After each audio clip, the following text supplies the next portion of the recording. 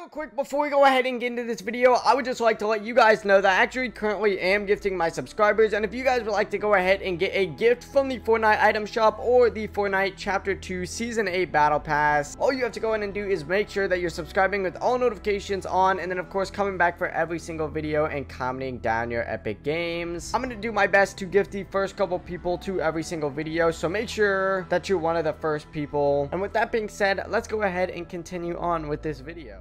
Hello ladies and gentlemen, my name is Aiden and welcome back to yet another Fortnite video here on the channel. Now, I've been seeing a lot of clickbait recently regarding Fortnite Mobile, and I don't even know why. It's just been all over my For You page on TikTok, on YouTube. It's been all over my suggested. And so in this video, I wanted to go ahead and talk about some of it. Now, all of these videos all say Fortnite Mobile is back, how to play Fortnite Mobile in 2021. And yeah, these clickbait videos are definitely going to continue even past me making this video, because honestly, I don't even really have that much of an impact here in this community, especially the young and impressionable audience that Fortnite actually has as well. But basically, guys, I just wanted to go ahead and bring some notice to this and talk about if Fortnite Mobile will actually ever return, and bring you guys the actual facts about this instead of all of this clickbait that I've been seeing recently. Now, obviously, I'm not gonna pop up screenshots or call anybody out. I don't want to do that. I'm not that guy. But basically, guys, I do want to talk about what they're discussing. Now, they always say that Fortnite Mobile is coming back. It'll be coming back to the App Store real soon.